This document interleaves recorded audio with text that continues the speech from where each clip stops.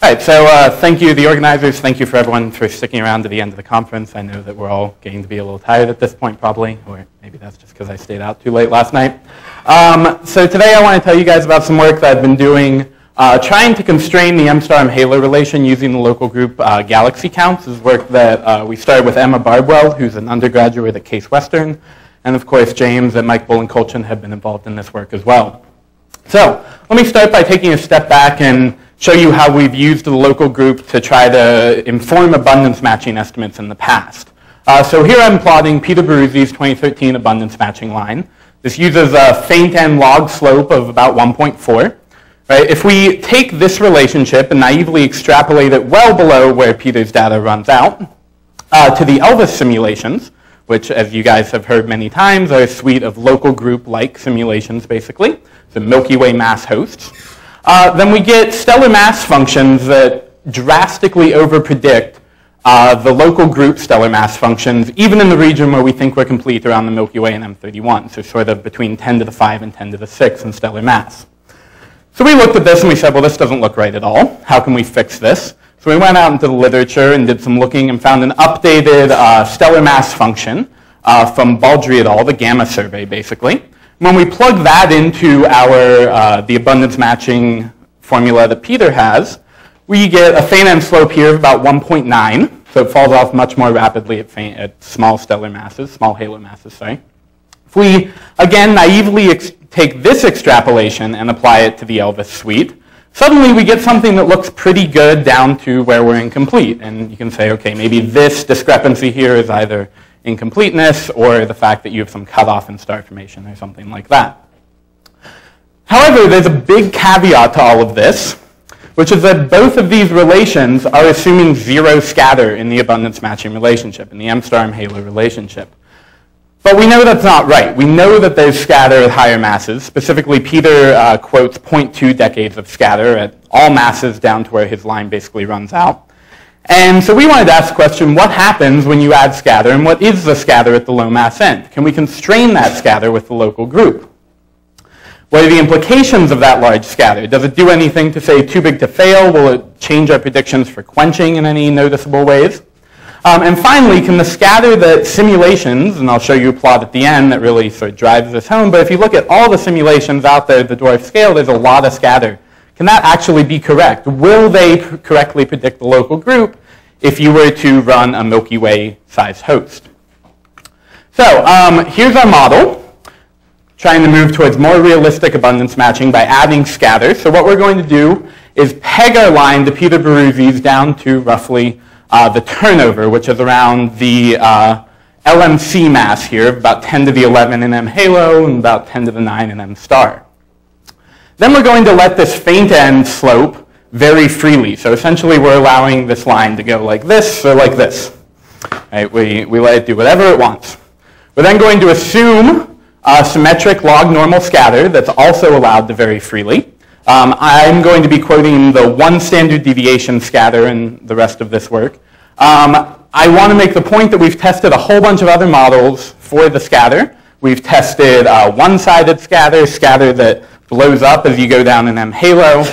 We've tested cutoffs in the star formation where you get no stars below 10 to the 9 in halo mass. We've tested models where you restrict nothing to lie above this baryon fraction times the halo mass. Turns out these things do very, very little, at least, to the general conclusions that I'm going to present. So I'm just going to show you the simplest model, basically. So we have our model. What's our data?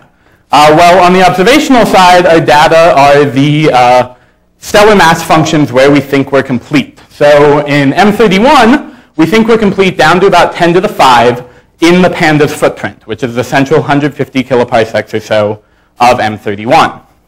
In the Milky Way, we're going to assume that we're complete within 300 kiloparsecs, but only down to the faintest classical satellite, which is Draco. So that turns out to be about 5 times 10 to the 5. In the local field, we really have no idea. But we're going to go ahead and hand wave and say it's something like 10 to the 7. We're going to use CDIS as our cutoff, actually. I'm going to analyze the local field separately and not even actually show you the results. But it turns out that you get roughly the same answer if you use those. Now we're going to go ahead and throw away the two most massive satellites in both the Milky Way and M31 for a couple reasons. One, because our halos, our simulated halos, are biased in that regard because we've tried to select systems that had Milky Ways, that had LMCs and SMCs when picking the Elvis pairs. And two, because we know that the LMC and SMC are relatively rare in cosmological simulations and in SDSS. Again, if we don't do this step, not too much changes, but some of the numbers are going to change. So then what's our theoretical data? Well, that's, of course, the Elvis halo counts.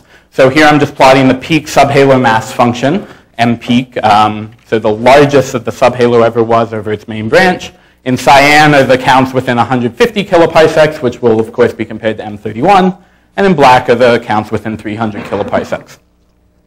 So how do we then figure out, once we take these halo mass functions, apply some M star M halo relation, add scatter to it, how do we then compare them to the actual galaxy counts? Well, I didn't know about the work that Frank was doing, so I made up my own statistic, which turns out to be pretty similar to Frank's. So I'm going to use the statistic kappa, which is the average distance in log space between the ith most massive galaxy in the theory sample and in the data sample. So essentially, we're just taking the average spacing between these two lines. Again, it's pretty similar to what Frank does. So what this means is that a smaller kappa is better, right? Kappa of 0 means they lie directly on top of each other. Because we're trying to minimize kappa, we're going to allow both the heavy host in each pair and the light host in each pair that hosts the Milky Way or M31. And on a realization by realization basis, we're going to pick the one that works out best. So here are our results, right? This is our general results here. Color coding here is kappa, so blue is the best, right? The white line is just showing you the absolute minimum, the best fit relation that you get. First thing you can take away is that it's completely degenerate between scatter and slope, right? So no, we can't constrain the scatter, unfortunately. We also can't constrain the slope, but we can constrain the two of them together. The second thing, and this is probably not terribly surprising, you need a steeper slope as you turn your scatter up, right? And this is, we know that the subhalo mass function is rising pretty steeply, so you're going to have more objects that are small that scatter up than you'll have big objects that scatter down, right? So we need to have a steeper slope in order to prevent overproducing our local group galaxy counts. Now, like I said, we get similar results for the local field, but completeness is so poorly understood there that I'm not going to show you the actual results here. Qualitatively, they're the same. Quantitatively, they're roughly similar. So really quickly, I just want to illustrate one of these, or the two extreme cases, basically. So plotted in black, here's Peter's line, again, extrapolated well beyond where his data exists. The magenta line is our best fit relation when you have 0 scatter. So this has a feynman log slope of about 1.8. And the cyan line is our best fit relation when you have 2 decades of scatter, which is an enormous amount of scatter. And that has a feynman log slope of about 2.6. If we take these two relations and apply them to the Elvis simulations, and then we're just going to go ahead and stack the Milky Way and M31 together and make it look a little easier, what you can see is that we get roughly equal agreement between the cyan and magenta lines, which of course compare these cyan and magenta lines. So different slope and different scatter, we're getting something that looks just about as good. However, it's really important that you include the scatter. If you take the same cyan relation here, but throw away the scatter, assume 0 scatter, you drastically underproduce the Milky Way and M31 stellar mass functions. Conversely, if we were to take this magenta line and add 2 decades of scatter to it, we would drastically overproduce the Milky Way and M31 stellar mass functions. All right, so we've shown that you can turn the scatter up to 2 decades and get roughly the same quality of fit to the Milky Way and M31 counts. Similarly in the local field, but what does that actually mean? What does that imply for some problems in astronomy? Well, one of my favorite problems is too big to fail. So just to remind you, too big to fail basically says if we select subhalos by some measure that determines whether or not we think they'll form stars, typically this is V peak or M peak or something like that, the largest that the main branch was again, then we have a lot of systems, a lot of subhalos that are too dense to host any of the Milky Way dwarf spheroidals, right? So this plot is too big to fail. However, if we take the same system, just pick a random realization, but now select halos by the stellar mass that they're assigned in that random realization, here with 2 decades of scatter, then we're now throwing away a lot of our massive systems that are massive failures, right? I'll remind you that we're basically requiring that the number of halos is roughly equal to the number of galaxies here, because we're throwing away everything below our completeness limit, and anything that we say we're incomplete to cannot be a massive failure in this formulation.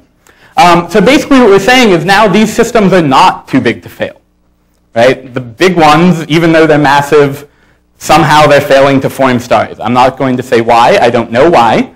All I'm saying is if we assume there's 2 decades of scatter, then we're able to at least alleviate this problem. So what does it look like on sort of a grander scale if we put all of our results together? This is essentially what we get. You go from of order 8 to 9 massive failures at the 0 dex case, which, remember, has a best fit slope of about 1.8, to of order 3 massive failures in the best case, which is about sigma of 2, Feynman slope of about 2.6. If we also count up the fraction of realizations with no massive failures on the bottom panel down here, well, our solid lines aren't doing too much. They get a little bit better. But interestingly, if you just lower the Vmaxes of all of the subhalos by about 15% to say we're going to pretend all their gas was ripped out and that's going to take some of their mass away, that's not included in the Elvis simulations, which are dark matter only, then we get to about 25% of realizations not having any massive failures. That's pretty good, actually. We're not accounting for the local field, and we're not really accounting for M31, but that's still pretty good. So is there any observational evidence for this large scatter? Can we actually go out there and test whether this is true? Well, obviously we can't measure M halo, and we certainly can't measure M peak. But there might be some indirect hints. So for example, Coral told you earlier how she's finding that galaxies that are in low mass halos, below about 10 to the 9 in M halo, are universally quenched by reionization or by redshift 2 or so, but reionization processes. Similarly, the ultra-faint dwarfs that we know about also seem to be quenched by reionization. However, if there's this degree of scatter, then some of these ultra-faints ought to be living in pretty massive hosts that should be resistant to reionization quenching and might even be somewhat resistant to the quenching that Sham was talking about when they fall into their hosts. Similarly, there ought to be some of these small ultra-faints that are living in really high Vmax dwarfs, and therefore they're completely unable to alter their density profiles whatsoever. So we should be able to find some systems that are really living in NFW-like hosts with pretty high velocity dispersions, even though they're very, very faint. Tucana might be an example of that. Tucana is very dense in this space, but it's probably much higher stellar mass than what we're actually talking about. So what about from the theoretical side? Is there any evidence from the theoretical side for this degree of scatter? Well, I told you I'd show you this plot earlier, so here it is. This is just compiling a whole bunch of simulation results on dwarf galaxies from around the field. These are all using different prescriptions for feedback, different prescriptions for star formation, different prescriptions for cooling, well, aside from the same symbols, which are, of course, the same prescriptions. As you can see, there's pretty significant scatter here, right? Not too surprising. These are all different prescriptions for everything. And interestingly, we seem to be relatively well reproducing the upward scatter on the 2 dex case that I'm highlighting here, on the black line, basically. Right, so that's good because that's the scatter that alleviates too big to fail. However, the fact that this is empty is bad because that's the scatter that lets us still match the counts when we have 2 decades of scatter. So in other words, there's nothing down here yet. Ultra-high resolution simulations so far are not reproducing this scatter, although it's also not totally clear to me that anyone's looking for that yet. I'd be interested to talk to people about that. So I actually have extra time, so I get to read my conclusions. Adding scatter to your M-star-M halo relation will boost the galaxy counts at fixed stellar mass unless you also alter the slope of your M-star-M halo relation. This also means that you require rapid fall-off to avoid reproducing the local group dwarfs. If you're running simulations that you predict a lot of scatter in your M-star-M halo, you should not be pegging them to Peter Baruzzi's line. You should also not be pegging them to my line. You should be pegging them to something that goes a lot steeper.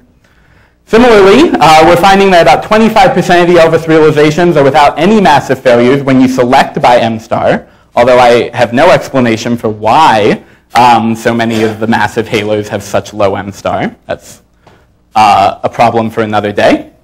But it's pretty impossible to directly test this hypothesis that sigma is about 2 decks. So we might need to look in star formation histories or maybe internal dynamics of as yet undiscovered ultrafaints to try to get some clues about this. And so there's also no theoretical evidence yet, but again, I'm not sure anyone's looking. Okay, thank you guys for your attention. We have plenty of time for questions. Joel? I have 2 different questions, both I think pretty sharp and short. You only mentioned Baruzzi many times and not Master. But Master's slope at the faint end, the low mass end, is much steeper, much more like what you wanted. And that's partly because he had a different comparison set. The first question has to do with that. The second question is, I think that there's something that you're not using that we've learned now from many simulations, including the Honorbe simulations. And also, for that matter, from the comparison that I saw first in the second of the Too Big to Fail papers, and that you've repeated, which is that the faintest of the classical dwarf spheroidals are the ones with the highest circular velocities, namely Ursa Minor and Carina, suggesting that those are the ones that didn't have enough star formation to bring down their central densities and velocities. You're not taking that effect into account at all. Why not?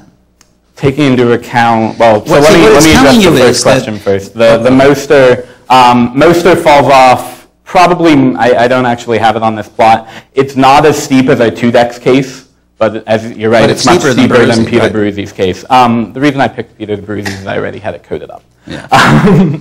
The second question, I'm not sure exactly what you mean by taking into account. What I mean is, see, abundance matching basically says that aside from some scatter, you're going to rank order your halos by either maximum circular velocity or peak circular velocity or peak mass or something like that, and rank order your galaxies by stellar mass and match them up.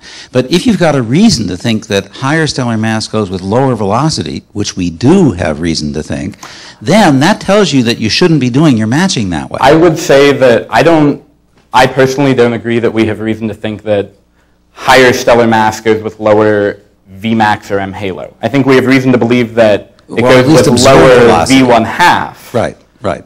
But it's unclear, you know, we need to nail down the profiles if we want to extend that statement out to the full halo. But you're not taking that into account at all. No, I'm not. Okay, maybe you should. That was my comment. I'll think about how to do it. Frank gets the last question.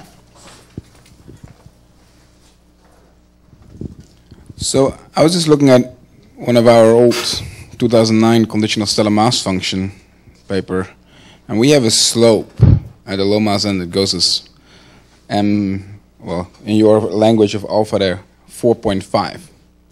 Wow. Wickedly steep. Okay. Now, mind you, neither Baruzzi nor Moss nor we have basically any constraints there. So it's basically extrapolations. But I was wondering whether we can actually constrain that. Now, the one problem that you showed is that you need to increase your scatter if you go to larger slope. But you're assuming a constant scatter. And we know at least we have pretty good constraints that by the time you get a 10 to the 12 solar mass halo, the scatter is not much larger than 0.2 decks. So have you tried a model where you actually make your scatter a function of mass, so that increases with decreasing mass? And what can you reconcile then in terms of the slope? So I have tried that model. The qualitative results are the same. The quantitative results I don't have yet. Are you willing to rule out something like okay, the slope cannot be larger than some value, or you're not willing to go there? I can't do that yet, at least. I can't say that yet. That's a good question, though. Thank you. Okay, let's thank Shea. Okay, our next speaker is Santi Ro.